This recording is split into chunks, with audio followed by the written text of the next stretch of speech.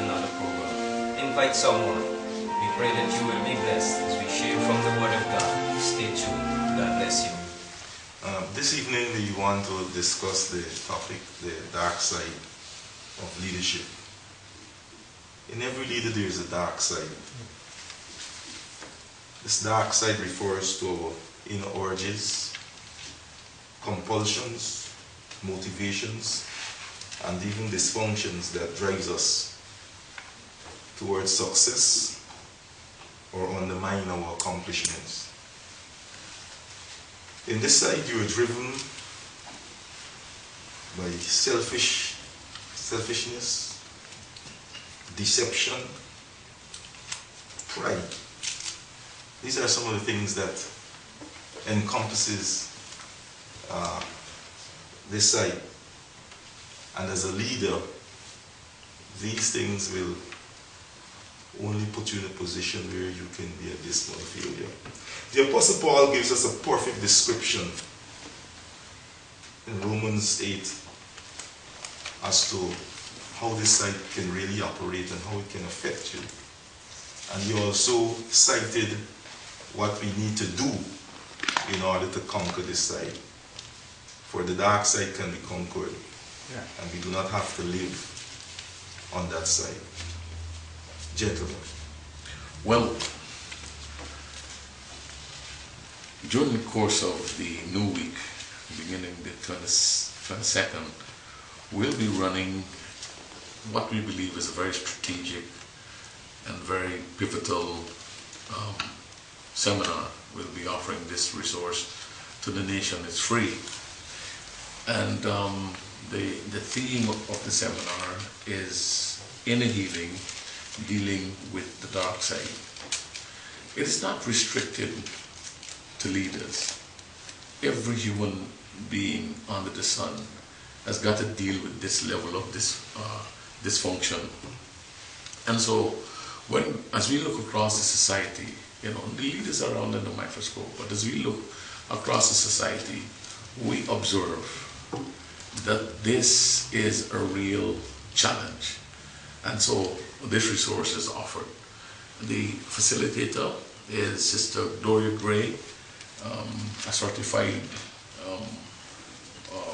counselor, someone who has done tremendous studies and also exposed herself by the grace of God to the Word, and she believes in authority, and God is using her tremendously in this regard to bring relief, deliverance, and comfort to many across the world. She's a Trinidadian, but she loves this nation with a passion, and so this will be offered. But long before we kind of put it this way, David, a gentleman I love, a celebrated leader, not just of the Jewish people, but in the world. David, his stories are known. His victories, his conquests, they're all known. And some of his failures, they are quite dramatic, and they're also known. But there's one feeling that he provides tremendous insight. This is the Bathsheba event. But just going past Bathsheba, after he attempted to cover up what he did, he brought a husband who was a general from battle.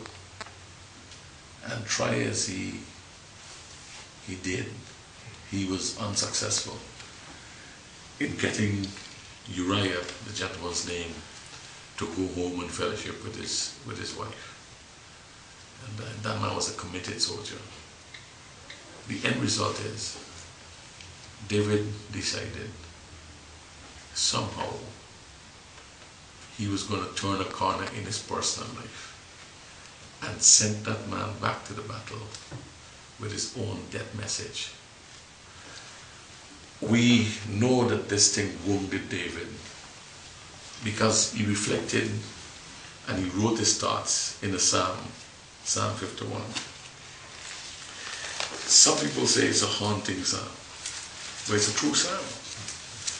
You know, he begins the psalm by saying, "Have mercy on me, O God, according to your loving kindness, according to the multitude of your tender mercies." He throws himself completely at the mercy and the grace of God.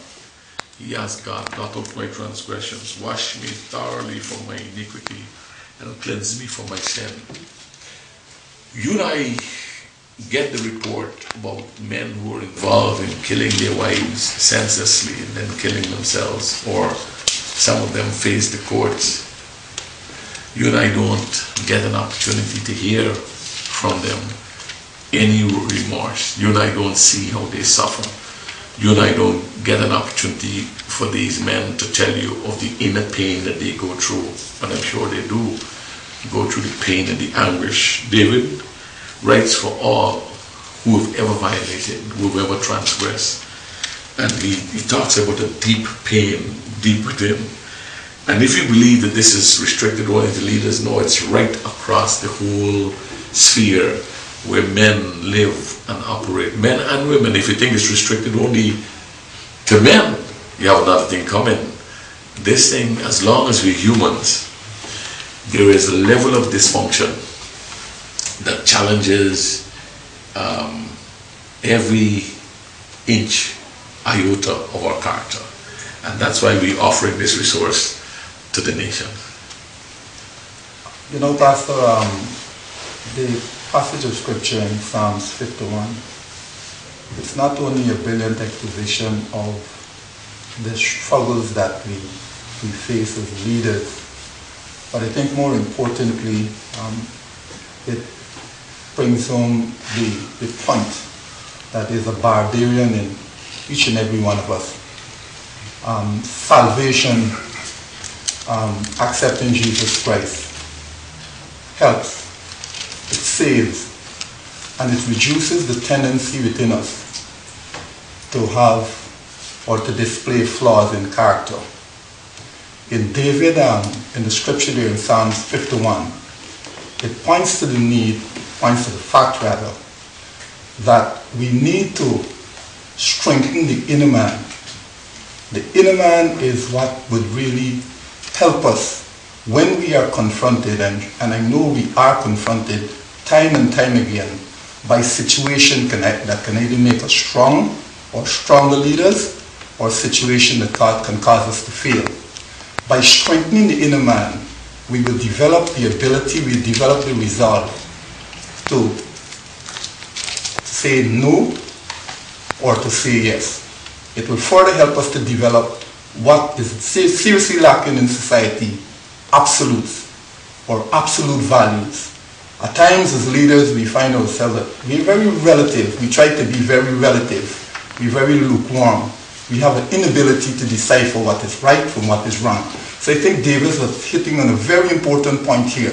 The strengthening of the inner man, that is what would help us to really develop into strong leaders and to develop strong character. When we take into consideration the scenario that relates to King David, in my mind I don't think he set out purposefully to commit the act that he committed. But it just tells us, you know, I've learned and I've been hearing over time that the characteristic of a tea bag can only come to the fore when it is put in the right environment, and that is in hot water.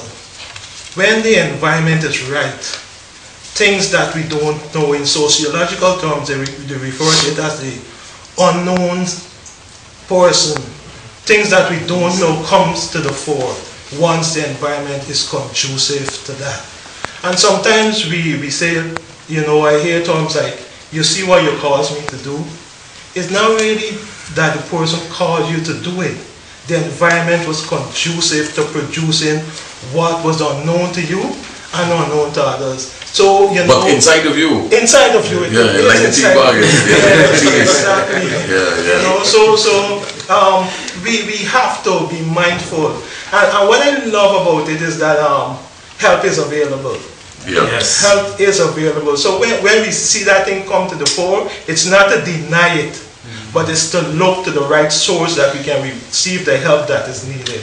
We many times believe that our actions are really influenced by external forces, and even change, for change to occur, it comes through external forces. But it is what is inside that causes us to respond and to react. And in every one of us, even in the illustration of David, you find that sometimes you're not even conscious that there are certain things inside of you. You move around and believe that you are quite okay, but let the right environment come. Let the most conducive environment develop. Then you're going to discover that there are certain things that you never really thought that you could even consider. It is there, and therefore that change will have to come from inside. I normally say it is an issue of your core principles when that comes, because we all will face those kinds of temptation from child to adult, and you recognize that if there are not certain kinds of core values, sometimes the pressure to want to release that dark side is so humongous that you can't resist it. What's on the inside of you will come out, and it may come out at the worst possible time if not dealt with.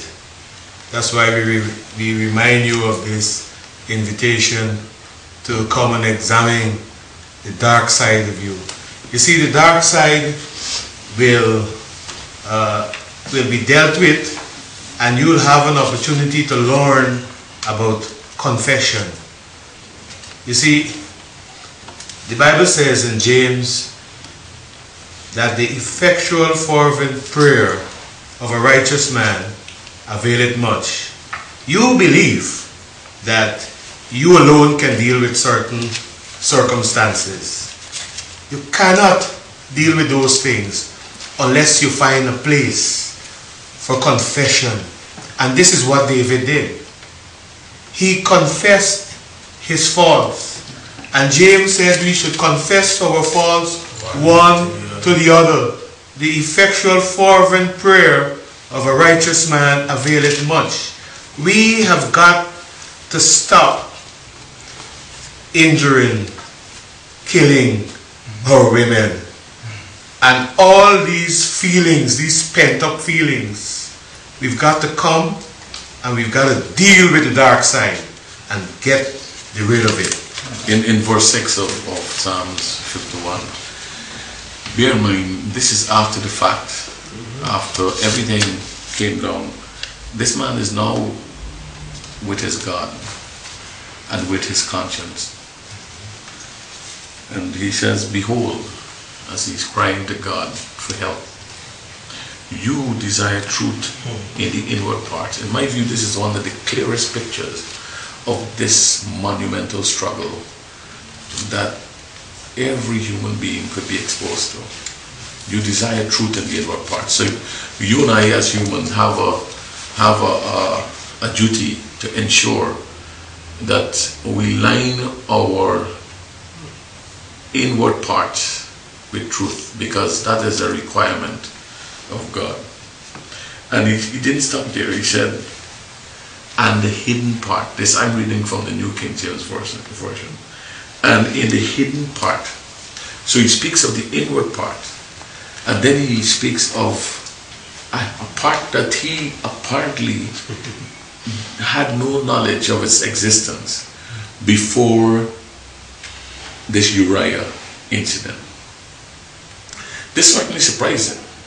He didn't know he had the capacity to actually send a man to his death in that context. He didn't know he had such treachery inside of him. And he actually did it. And now he's coming before God, who is greater than himself. Amen. And he submits to God. I'm asking you, not just for wisdom, not just for you to cleanse my inward parts, but the submission. Give me wisdom. You will make me to know wisdom, how to deal with the hidden part. This, in our view, is one of the clearest pictures of a leader struggling with the dark side. And there's a safety. If you share your dark side with your friends, that could be a recipe for riot and confusion and torment. Your dark side should really be shared with the Creator, the one who understands human flesh. And it is in this context, as we look across, as we move through our daily business, we discover that not just leaders, but think about you, sir, or ma'am. You are so fed up with what you're going through that you're beginning to develop a way out of it, and it may not be a peaceable way. You know, what I like about this portion of scripture is that in terms of dealing or tackling the dark side, it is important that one admits once you would have discovered that it exists. And we have seen that in the whole approach to David, recognizing that it exists. And the thing about it is that lots of people refuse or they live in denial, and therefore they cannot really get the kind of help they need, and they perpetuate this particular side much to their disadvantage. David did not only recognize that this side exists, but then he tried to find his identity in a source, who is God. And you see, in God you discover words like integrity and credibility, and if persons are really going to hold on to you or see you for who you are, those kinds of traits, must be prevailing in one's life. And so I like the idea that this man understood that he had a problem, and then he found identity in the source in order to deal with the problem. Critical also is the fact that the dark side is not just destructive to the individual, but let us look at it from the wider spectrum. The dark side can bring destruction to the family. The dark side of an individual can bring destruction to society. The dark side of an individual can bring destruction to an organization. So we have to be mindful. We have to be careful. The Apostle Paul understood that fully well, and he created a different scenario as he was dealing with the notion of sin, and how sin, if allowed to run unchecked, could anchor you and run riot in your life. And like David, he describes a battle that takes place daily in the life of a man.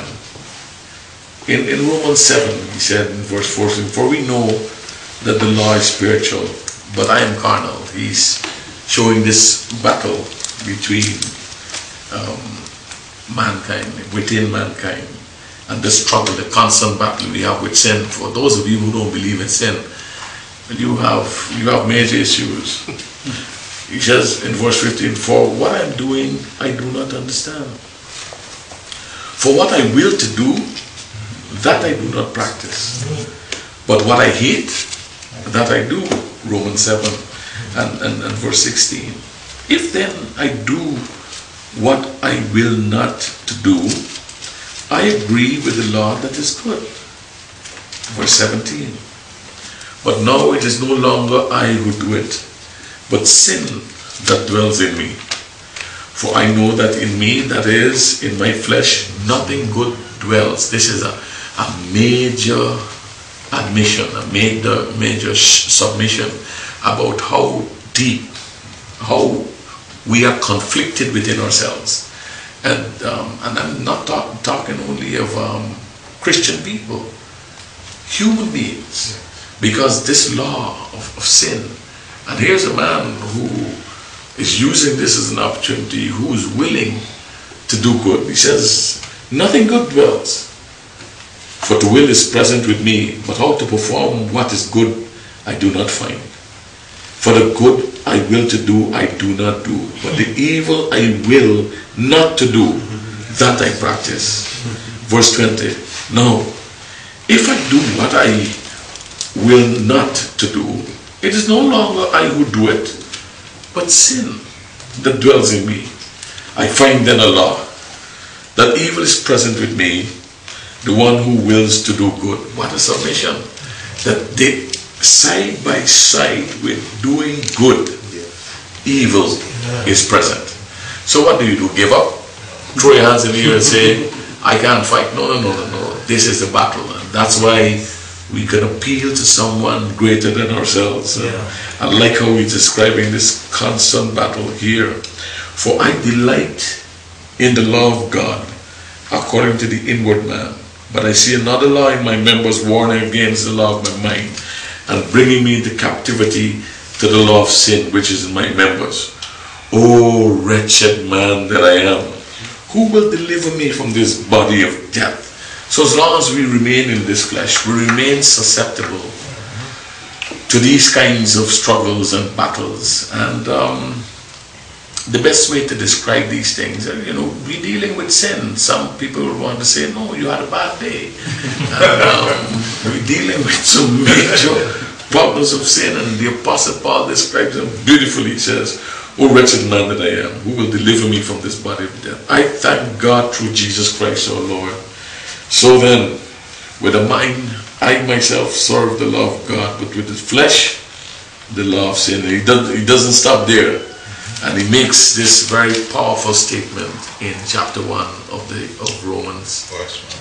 Verse 1 of Romans 8. There is therefore now no condemnation to those who are in Christ Jesus, who do not walk according to the flesh, but according to the Spirit. So, in this struggle, not just to control, but to minimize the dark side, there are two walks possible, two roadmaps available. The flesh or the Spirit. And here Galatians 5:16 to 4 compound what you said. It says, this I say then, walk in the Spirit, and you shall not fulfill the lust of the flesh. For the flesh lusteth against the Spirit, and the Spirit against the flesh. And these are contrary the one to the other, so that you cannot do the things that you would. In Romans 6:23, persons who believe that when they do something wicked, they're not sinning, or there is no sin in this world. Just listen. Yes, you dear. Mister, listen. Lady, hold on. Just listen to this. For the wages of sin is death, but the gift of God is eternal life in Christ Jesus our Lord. It's amazing. That's the only Savior. It's amazing how life's experiences test us, and how we're able to see that testing brings out what is really on the inside of us. When we recognize what is on the inside, even when you might have failed that test, address that part, that dark side of you. If not, it is going to kill you. Though we walk in the flesh, we do not war after the flesh. Because the weapons of our warfare, they're not carnal, but it's mighty through God to the pulling down of the strongholds. Paul recognized it. David recognized it. I recognize it. Do you recognize it? Because we need to know that the things that we do, it's not because we want to do them, but evil drives us to do them, and the temptation to do these things, and they manifest themselves in a particular environment when it is conducive. The hidden one will reveal himself when you least expect it. We have a responsibility, therefore, even as we look at this portion of scripture, and I think we heard it before, to strengthen the inner man, as Paul cited, because there is the very existence of the two natures, the God nature and the sinful nature, and it is the one that you feed the most that will really come to the fore. And therefore we have a responsibility to cultivate, the responsibility to strengthen the inner man. So when those times would have come, you would have some kind of recourse, something to stand on. And we heard about character, you know, that's who you are. The real you, when persons are not watching, when persons are not looking. If you continue to move in a two-faced fashion, you will never really accomplish, you know, the things that God wants you to accomplish. You know, even as we looked at David as well, I'm thankful that David had somebody in his life that could really speak into his life and really rebuke him. We all need that kind of person in our life. You know, David, he only came to himself and started to really confess and start to identify these different things that were in his life only until Nathan the prophet came to him and spoke certain things and said, you know, you are the one, presented a nice story. And David, you know, being the kind of people we are, sometimes we want to pass judgment, and Nathan says, thou art the man. And then he broke at that point. We all need people that we could look up to, that could speak into our lives, that could give us a good rebuke so that we could get right back on course. That is very clear, because, and we must not find ways to suppress these dark sides.